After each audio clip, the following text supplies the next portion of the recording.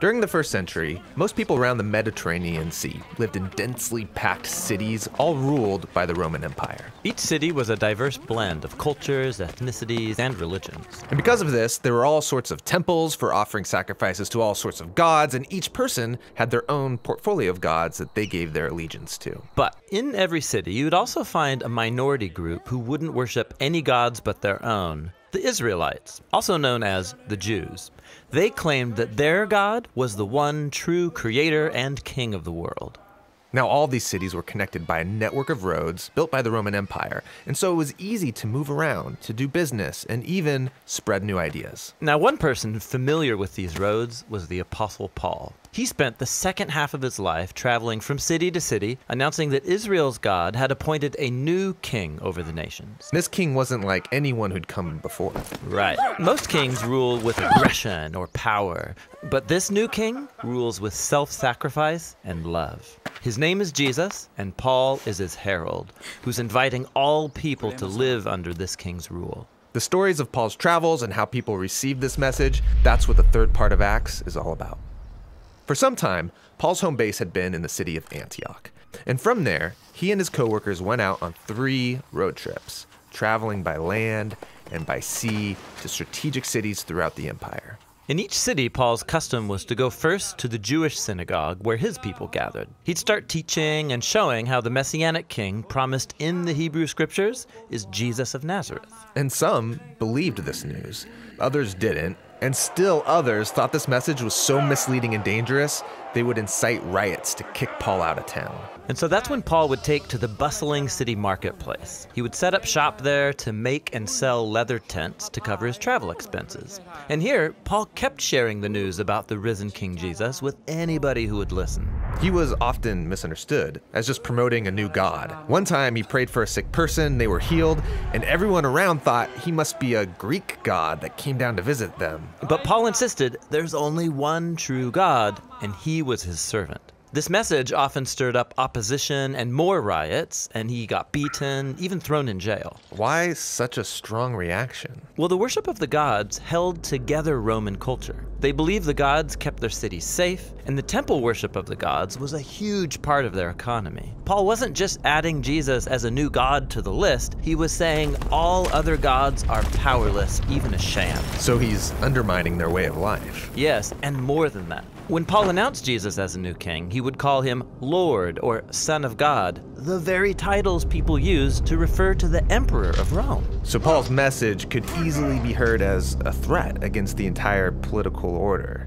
Why would anyone join this movement? I mean, it sounds dangerous. Well, people were captivated by the story of Jesus and how his love created communities where all people were treated as equals, regardless of ethnicity, gender, or economic status. These people formed new families that would eat together. They lived sacrificially and took care of their poor. They lived like Jesus actually was the king. Right. And so in every city where Paul announced the message about Jesus, people were being transformed by God's Spirit to become new kinds of humans. So Paul would stay in that city and teach them the way of Jesus. And then he would leave for a new city. This was a difficult life. Paul had to endure a lot of pain and a lot of suffering.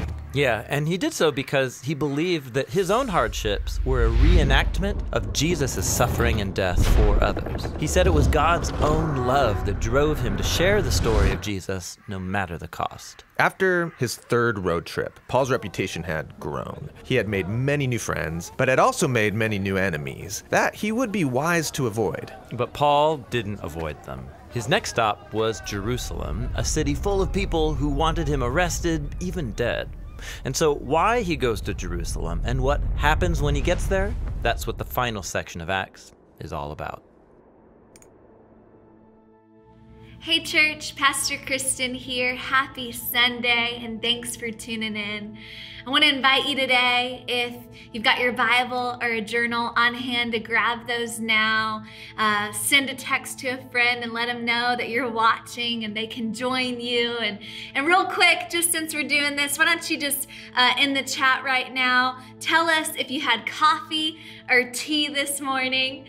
I'm so grateful that we're continuing to gather, even though it's online. And I'm excited about what the future holds. And I've loved this series that we've been in. We're going to close it in just a couple of weeks. This is our second to last week, and then we jump into something new. And I've loved the Bible Project videos, right? What I love about them is that even as I'm watching the service, Nora and Hudson will come and watch that part with me because it's so engaging. And today, as we continue and kind of close up this series, this is our story. I wanted to just jump right into Acts chapter 20. Acts chapter 20, I think that this is such a brilliant and beautiful scripture. It's verses 22 through 24, and it's Paul talking. And he's addressing the elders there at the church, and here's what he says. He says, "And now, compelled by the Spirit, I am going to Jerusalem, not knowing what will happen to me there. I only know that in every city, the Holy Spirit warns me that prison and hardships are facing me. However, I consider my life worth nothing to me. My only aim is to finish the race and complete the task that the Lord Jesus has given me, the task of testifying to the good news of God's grace." Come on, is anybody grateful today for the good news of God's grace? If that's you, why don't you just put a hand up or an amen in the chat? I'm so grateful for the goodness of God. And today I'm preaching a message titled Unmoved. Unmoved. Jot it down in your notes and in your journal. See, we're at the end of August already. Can you believe it? The end of August. And I don't know about you, but I started 2020 like, okay, this is the year of a tunnel vision. Anybody else? Like clear vision. It's 2020. We had to do it. It was perfect. Now I can see clearly, but man, has that been far from the case. 2020 has been wild. It's been crazy, so unexpected, but we all start the new year just pumped and ready. And it was so funny. I think just 2 weeks ago or so, there was this 2020 challenge out with these, it's a meme essentially about how each month has felt based on pictures. And I want to throw up this picture for you. Look at this. This is Nora. And it's Nora's faces from January to September. Come on, where are my February people, right? February happened and we're like, what is going on? March, we're eating croissants. April, we've got self-care, but come on, it wasn't really working in April. By June, I mean, we are just throwing a tantrum. It's so bad. July is, I'm just gonna stay in my bathtub until the end of all of this.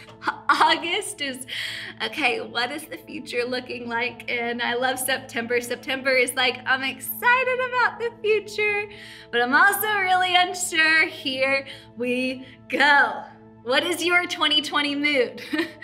I love all of these different pictures of Nora, and what I love about Nora is that she's got so many emotions, but I found in her personality that she's the kind of girl that if she wants to do something, she's gonna do it. But if she doesn't want to do it, she's not gonna do it. Like, she's not really the kid that you can bribe with candy to get the right photo for me. She's gotten to the point where the treats don't really work anymore. She's just got a resolve, you know, that she's not gonna move. Unless you've really got something good for her. And both Nora and Hudson's personalities are amazingly strong and determined. Even Hudson the other day, I said, Hudson, do you want to help me clean? And he laughs, puts his head back, and he goes, nah, 1 year old. Telling his mom no already. Pray for me. I love it. They have these unmoved personalities. Unmoved. What does it mean to be unmoved? It means not changed in one's purpose or intention. As we look at this scripture, Acts chapter 20, we see that Paul, he's just unmoved. He's unmoved. I love as we've read through Acts, if you've been on this Bible reading plan with us, you've seen at different times in his life, I mean, he was in prison and unmoved, shipwrecked and unmoved, Hardships were facing him. Paul, he's unmoved. Persecution, unmoved. Stoned nearly to death. They drag him out of the city thinking he was dead. Gets back up, walks into the city. Come on. That's a man who was unmoved. Unmoved. And I'm just wondering today, with everything happening in our world, with everything going on around us, what has you moved? What's moving you when God is telling you to stay put? What opinions have you moved? What unknowns about the future are moving you and unsettling you? What fears are moving you? What financial hardship is moving you? I believe today, church, that God wants to get some resolve back in his people so that they'll rise up and say, we will not be moved. We're not going to be moved by what's going on around us. We know what God has ahead. We know that there is a race marked out for each and every one of us. And today I believe it's time for us to live unmoved. Unmoved. How do you live unmoved? We can look at Paul's life as we've opened up this scripture. And number one, we can live unmoved by fear of the future. Unmoved by the fear of the future. Paul, he says, I am going to Jerusalem, not even knowing what will happen to me there. He was unmoved by what was ahead. He knew that it was unknown. There was a lot of fear. He knew as he's talking maybe that his life isn't going to keep going as he goes back to Jerusalem. He had a fear of the future, but he was unmoved by it. I love Paul's resolve. Have you ever gotten a song just completely stuck in your head? A song that just keeps playing and playing and playing, and no matter what you do, you can't get it to stop. Taylor and I, over the last couple of weeks, actually really months, we have the Hamilton soundtrack just playing in our minds all day and all night. That work song is always in our head. And it can be so annoying and frustrating. And as I was thinking about this song that was stuck in my head and reading about this scripture, I thought, worry is like this same old song that gets stuck in my head. Have you ever been led and driven by worry? It's like no matter what you do, you just can't get it out of your head. Thinking about what tomorrow holds, thinking about what could happen, contemplating the what ifs, being dragged down by anxiety and fear and stress. Worry is just this soundtrack, and it doesn't stop. It goes where you go. I was reading Psalm 62, and it says this. I love David because David, he struggled with worry. He struggled with fear, but he used song to work himself through the pain or the difficulty he found himself in. In verses 1 and 2, he says, truly my soul silently waits for God. From him comes my salvation. He only is my rock and my salvation. He is my defense, and I shall not be greatly moved. So he says, hey, there's a lot going on. His enemies were out to get him. He could have been worried about the future, but he says, I'm not going to be greatly moved by this.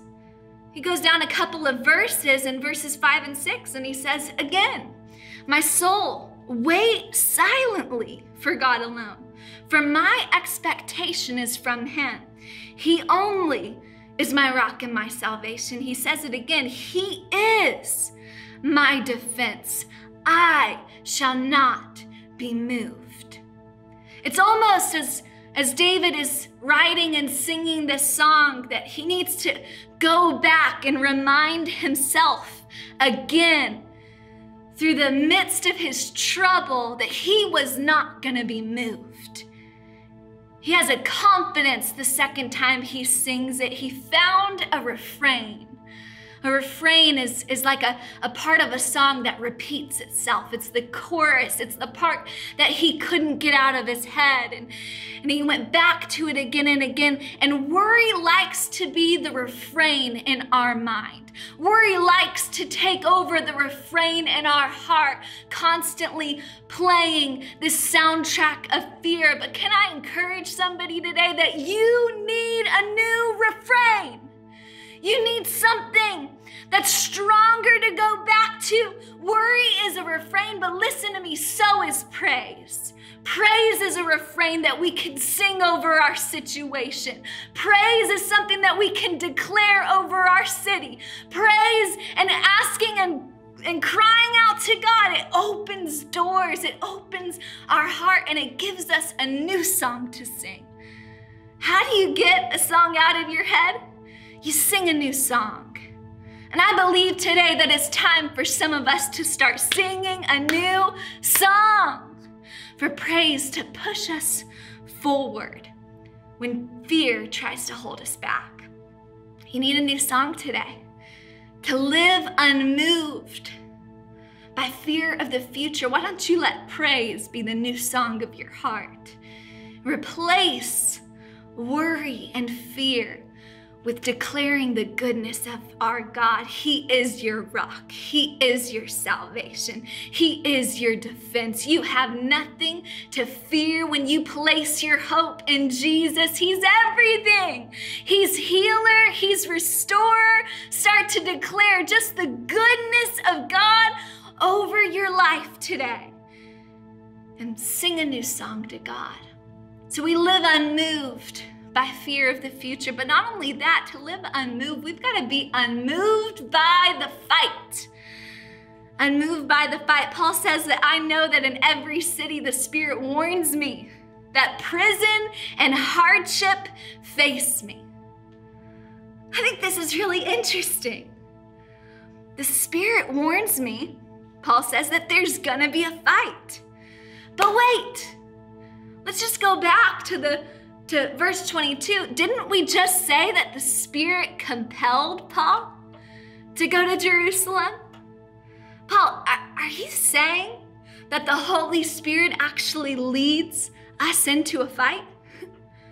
Come on, this is really interesting, right? He says, oh, I'm compelled by the Spirit, and I know that when I go into a city, the Holy Spirit reminds me there's gonna be hardship. That prison and different things might face me. You see, we like to fight the fight. Paul, he was unmoved by the fight. He said, I've got to resolve that no matter where I go, I'm going to let the Spirit lead me, even if the Spirit leads me into trouble. You and I, in our American Christianity, we believe that following Jesus magically makes everything better. We don't want the fight. In fact, some of us, we think the fight is from the enemy. When Paul is telling us, no, the Holy Spirit led me to go here. Even Jesus was led into the wilderness by the Spirit. But here's the thing, we've got to let the Spirit pick the fight that we're gonna fight. I think some of us today, we've picked a petty fight. Taylor and I, we can sometimes fight over dishes in the sink. Come on, any married couples know what I'm talking about? You fight over the trash not being taken out. You can fight over these small little things. Can we just be honest? In the moment, it's a big deal, but it's a petty fight. At the end of it, you think, why did we even go into that? It wasn't worth our time. It wasn't worth our energy. It was a petty fight. And I think some of us, we think we're in a battle today with the enemy, but we're the one who set the trap that we walk into. We've set the trap of drama. We've set the trap of gossip. And Paul, he's talking about prisons. He's talking about being stoned and persecuted. And you and I, In our 2020 culture, we think that a mean comment on Instagram is persecution. Come on. We want to be so moved by the struggle and moved by the fight and moved by what seems hard and difficult and like it's pushing back on us. Can we just agree today that maybe the Holy Spirit, he's got something on the other side of that prison, of that trouble, of that difficulty? You see, the Spirit led Paul into that prison, but the Spirit also led the walls to come crashing down as his praise was lifted up there. His Spirit led Paul and Silas to walk out freely. Come on, the Spirit, it might lead us into hardship, but surely it'll lead us out. When we trust the Holy Spirit to pick the fights, we can fight the good fight of faith. You see, some of us, we're in a fight for our marriage, a fight for our children, our identity. We can think, God, how could you let this happen? I want to just encourage someone today, don't give up in the fight.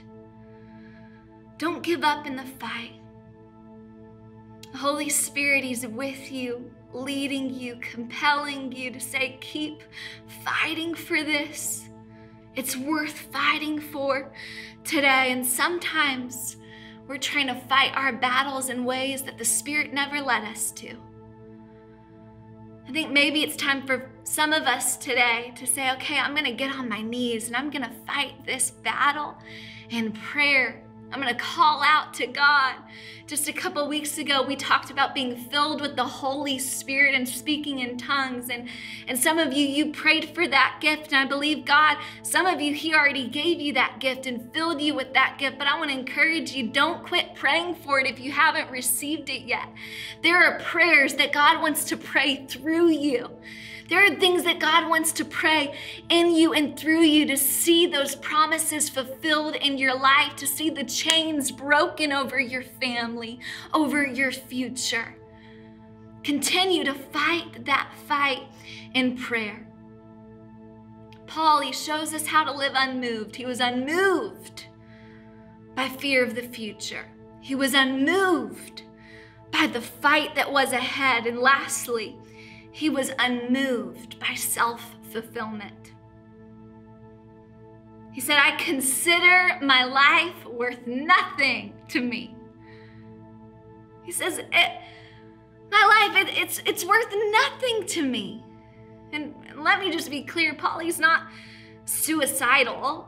He's simply saying that his life, when compared to what he's been called to, it's worth so little because the calling was so great. You see, this isn't about achieving Paul's dreams. And I'm concerned that this is where most of us find ourselves. We find ourselves really in this struggle. We're moved by self-fulfillment.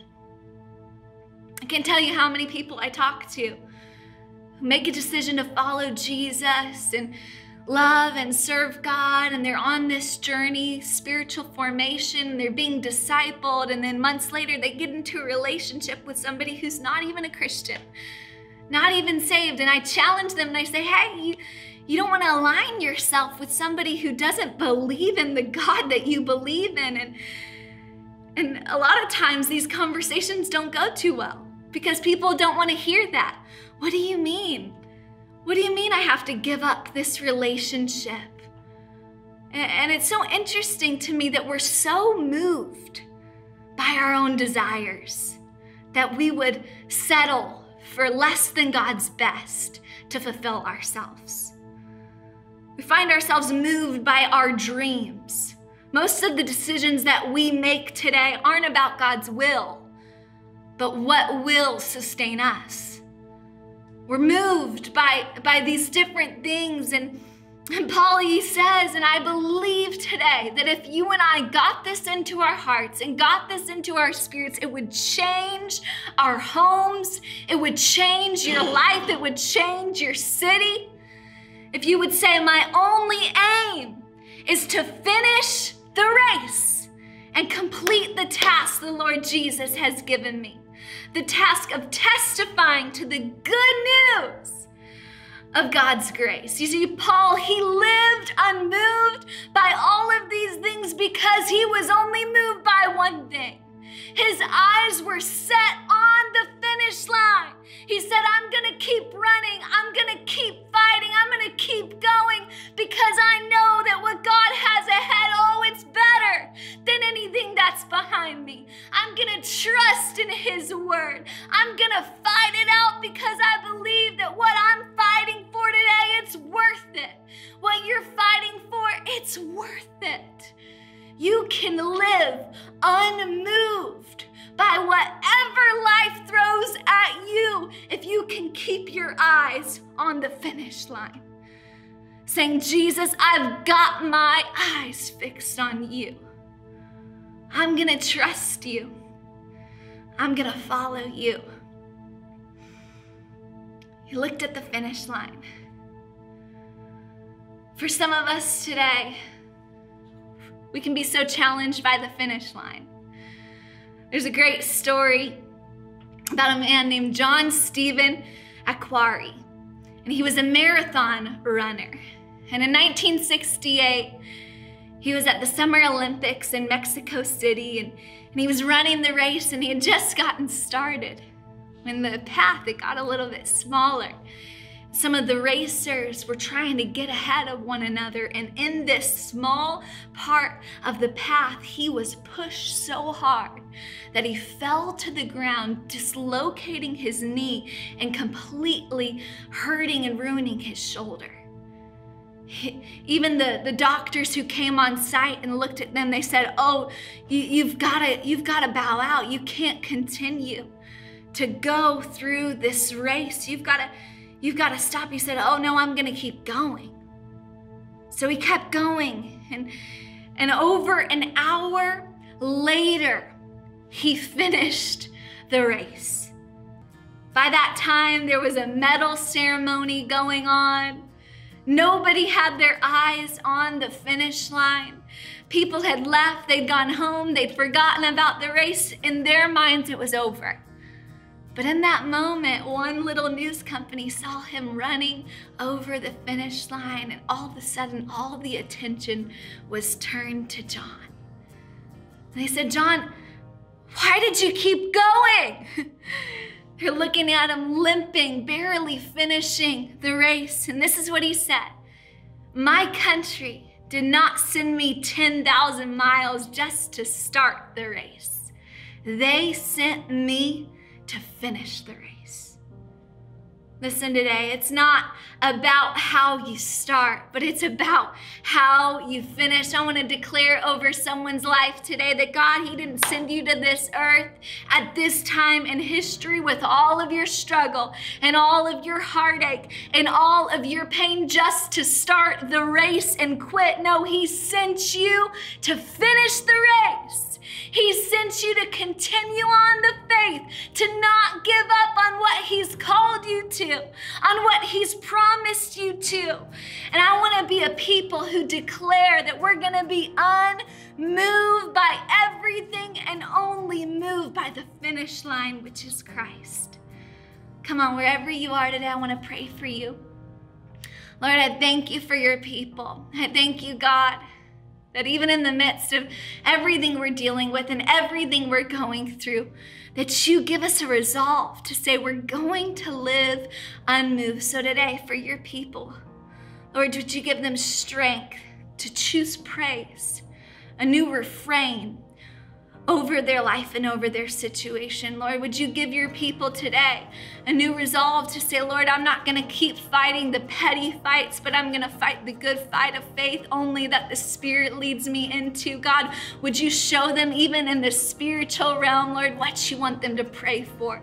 Would we humble our hearts and fight the battles on our knees, Lord, for your people who are saying, God, I've been fulfilling myself, and today I want to say no longer am I going to live a life that's only about me, serving me, but today, God, I humble myself. And I say, Lord, I want to serve you and I want to know you. I'm going to be unmoved by self-fulfillment so that I can be moved by Jesus, the one you've called me to the finish line. In Jesus' name we pray. Amen. Amen. If you just prayed that prayer with us and said, God, I don't want to live for myself any longer, the Bible tells us that when we confess with our mouth and believe in our heart that we become a new creation. So right now, why don't you pray this prayer with me? Just repeat it out loud if you can, or just in your heart, wherever you are. Say, Dear Jesus, I know that I've sinned. I repent. I ask you to forgive me. I ask you to come into my life and make me whole again. I give you everything, my past, my present. God, I even give you my future, all of me, for all of you. You are the Lord of my life. I surrender to you now. In Jesus' name we pray. Amen, amen. Hey, right now, our church, we are celebrating you. You can't hear it right now, but normally when we're in a room together, we are cheering and clapping and hugging you, and we're so excited about what God is doing in your life right there, in your car, in your kitchen, in your bathroom, in your bedroom right now. God's presence, He's with you. And if you prayed that prayer with us and you meant it, I want you to do a favor for me. Would you text Jesus, just one word, Jesus, to this number, 646-713-2393. If you text that number, someone will reach back out to you immediately. We've got our team ready and waiting to respond. And we're going to send you a free book with just some information and resources about what it really means to follow Jesus. But not only that, we're going to pray for you. And we're going to walk alongside you. And I love for you to do that. Or if you're on the online site, you can click that button right there as well that says, Today I decided to follow Jesus. We love you. We're celebrating you. Church, we're so grateful for you. Thanks for tuning in today. Week after week, 23 weeks, we've been online. You're amazing. Thank you for serving on Fridays with us for Heart for Harlem. Thanks for all that you do and that you give and the way that you serve. Man, God has so much ahead of us, and it's going to be a great week. I love you, and I'll see you soon.